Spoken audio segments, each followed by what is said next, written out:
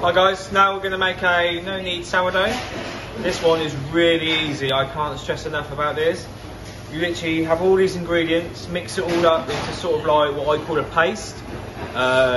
Depending on the temperature of your kitchen, you can leave it out overnight, which I often do sometimes. But you know, during the summer months I would put it in the fridge and let it prove up in the fridge overnight. The best thing about this no-knead sourdough is literally once you make it into a paste, leave it to bulk ferment and, you know, prove and stuff. It naturally sort of shapes and becomes the dough that you want. So yeah, let's start making it and then we'll see from the start. Okay guys, now we're going to start with the water first. So this is 650 grams. Just, you know, tepid water, blood temperature. Here I have now the 300 grams of active ferment. I'll just give that a little mix inside, just to, you know, mix all in to get this all incorporated. Okay, now we're just giving that a little mix. I will now add the flour.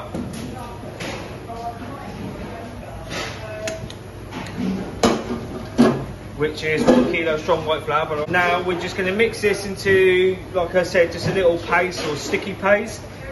Leave it to hydrate the flour for about 20 minutes. And then we'll add the salt. Just make sure we're getting all them little bits and nothing's left behind, any flour or anything like that. Just get it all mixed in, all incorporated together. Just leave that to hydrate for 20 minutes and then come back to it. Okay guys, now we waited 20 minutes. You see now that our paste is sort of like hydrated now, it's got a bit more body to it. Now we're going to add our salt to it and then literally work that in with your hands, like, you know, squelch it together and just literally mix it all around again to make sure everything is evenly seasoned.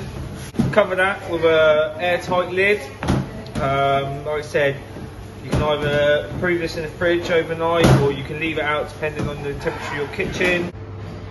Okay guys, now your dough is proofed up double in size, either overnight or you can leave it out for a few hours. I've now tipped it out onto the bench.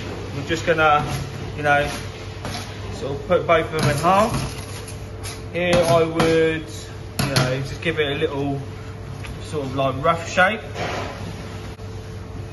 Same here again for this one, just a little rough shape.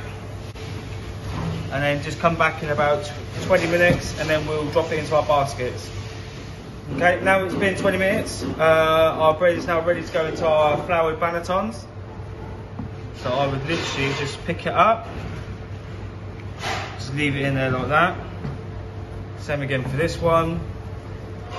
Then you could either cover this with some cling film, I'd spray it with a little bit of oil, put it into a carrier bag, or, you know, just leave it out for a couple of hours just to prove up a little bit more and then we'll get ready to bake.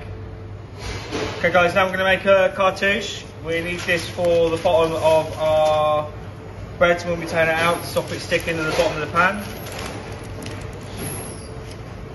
Okay, so fold it in half first. And then I tend to bring it around this way, so our folds here. I would then go over again, fold. So now, if you open it out, this point here should be in the middle. So that's your point, that's what you want as an arrow sort of thing to be where you're going to. So this end here, you would then bring up and then almost fold it to sort of like a triangle shape. Fold it there. Then we fold it over again on itself, like that. Fold it in half. And then what I would do is the shape of your banneton basket or something like that. Now we're going to measure it. So you want your point roughly in the middle. I always allow for a little extra, not too much.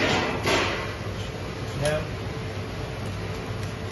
So use a pair of scissors, cut it, and then if you just fold it out, and then it should just fit right there on the top. Okay guys, now we're ready to go. We've got our cartouche ready. We've got our preheated cast iron pans to cook our bread in. I said the oven is now preheated at 230 degrees. So what you want to do is be very careful. This is going to be really hot. Okay. So open our sheet out. Yeah. I tend to use like a little tray or something just to help me flip the bread over.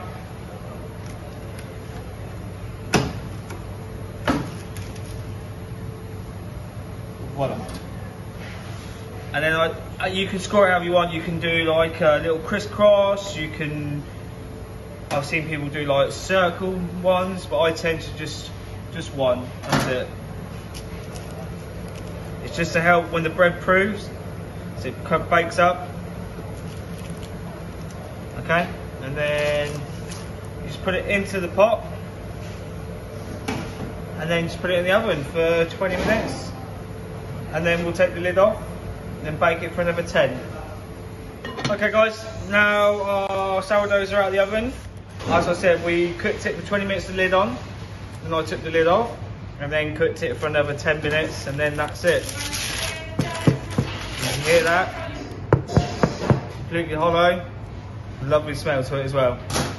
Again, just let it cool down, and then when you're ready to eat, just cut into it.